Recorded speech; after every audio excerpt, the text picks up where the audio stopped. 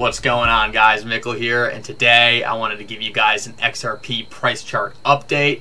It's been over 180 days since XRP made a new all-time high, but I think we're on the verge of doing something amazing. XRP has been consolidating for a couple months now and is coming into the end of its range where I think there's going to be a massive break to the upside. I have a feeling this could coincide with some great news in the Ripple SEC court case. You guys are going to want to stick around for this update because I'm going to break down exactly what I've seen playing out and what I expect to play out in the weeks to come. So let's jump right into this video.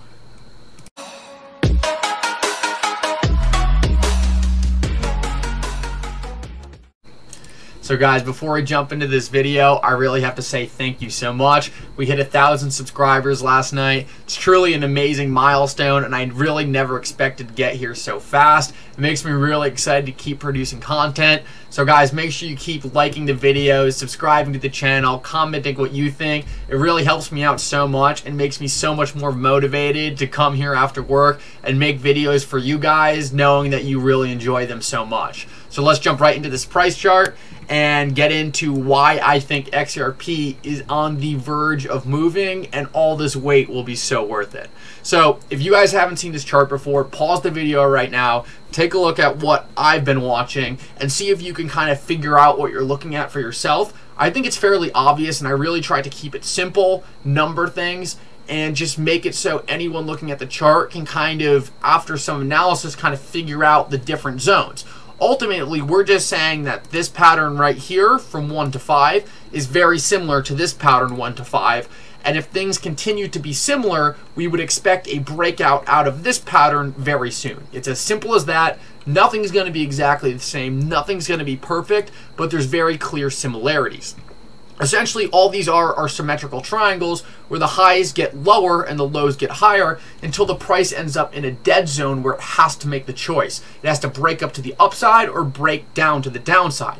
In a bullish market, we break up to the upside, and I think XRP is about to be an extremely bullish market. I think the SEC Ripple case is going to be wrapping up very soon. Impossible to tell the date, but I think that could be the catalyst for the break to the upside. Almost every single high cap crypto has already passed its all-time highs. It doesn't make any sense for XRP not to get there, being that it is one of the most advanced, one of the most adopted, and overall one of the most useful cryptos in the entire crypto market. XRP has a ton of utility, as well as the fact that it could even be used as a store of value. Overall, I expect XRP to be breaking out to the upside for all the reasons I just mentioned. So if we take a look at these charts, and I've done videos on the past explaining these touches, why it bounces around to this triangle, but I want to update you guys on some of the new things I've added to this chart because I think it will help us pinpoint exactly when I think it's going to be breaking out. So the first thing you can see is we have these red zones at the end of the triangle. Something significant about this last pattern that played out here is we didn't actually finish the triangle. We actually broke out a little bit before the triangle was finished. I expect the same thing to happen over here for nothing other than the reason that everything so far in this pattern has been extremely similar to this pattern. Therefore, I believe that the patterns will continue to be similar, and we would expect that this pattern would also not finish the entire triangle. It very well could, but so far almost everything has been the same, so why wouldn't they at least continue to be similar? So this green region right here is the region where I expect the price chart to be breaking out, and I want to get into exactly why I think this region is the prime spot for the breakout to occur. So if we measure this past pattern right here, we get a time frame of about 169 bars. If we come over here and measure this pattern, we get a time frame of 240 bars. This means that this cycle right here, thus far, is only been 70% of this cycle right here. So if we measure this dead zone right here, we get 30 bars. And if we were to also assume that this dead zone would only be 70% of this dead zone right here, and this played out exactly perfectly so that the cycles really perfectly represented the exact percentages, which it probably won't, but it just gives us an idea, we would assume that this dead zone would come out to October 17th, making it 45 bars, which is essentially would make this dead zone 70% of this dead zone. Now, this is just where I believe the start of the breakout range could occur. The next thing I want to show you guys is this dead zone that I marked in absolute red. This zone right here represents the same time frame that we saw in the last cycle. So 31 bars versus 31 bars. I really wouldn't expect this dead zone to be smaller, to be shorter than this one, just because everything in this cycle everything in this pattern right here we've been watching has been longer than this cycle. So I would expect that the dead zone would also be longer. But like I said, nothing is perfect on these price charts, so we really have to be prepared for anything. Now, the main reason why I think that really the breakout will happen in between these two ranges and not necessarily one or the other is a couple reasons. One, this black line that I marked on October 22nd.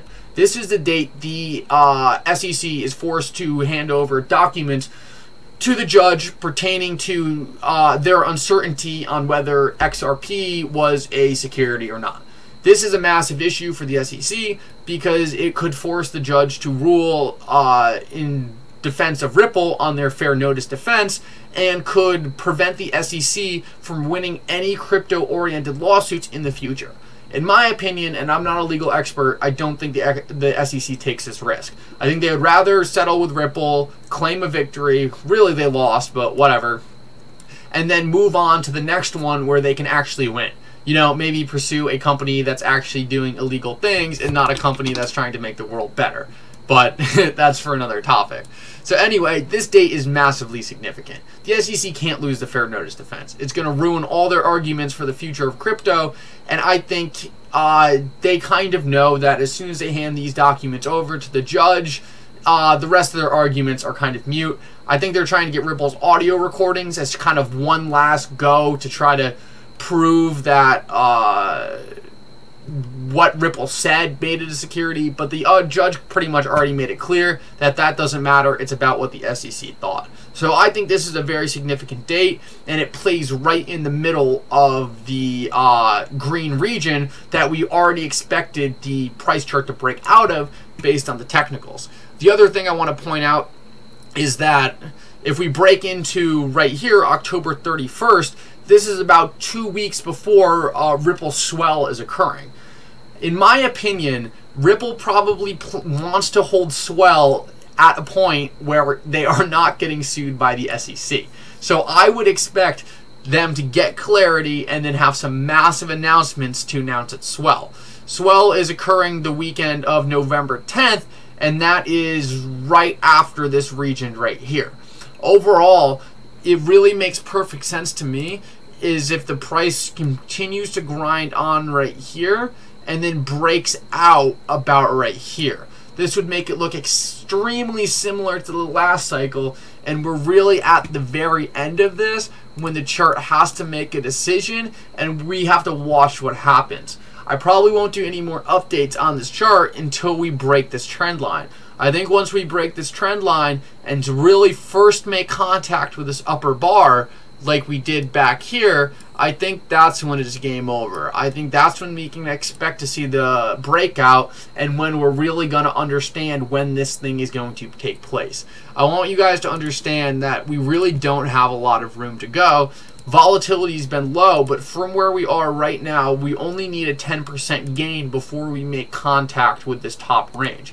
As soon as this occurs, I think we're breaking out. I think it would be insane if this coincided with the lawsuit ending, and that might make me a believer of the whole thing. Don't tell me the news, show me the chart, or show me the chart and I'll tell you the news. We have to see what happens. In my opinion, I haven't seen too many other people calling out this chart. I see a lot of people drawing fibs everywhere, saying we're going to go here, we're going here, we're maxing out at $10. I don't know about that. This is what I'm watching. This, to me, makes sense.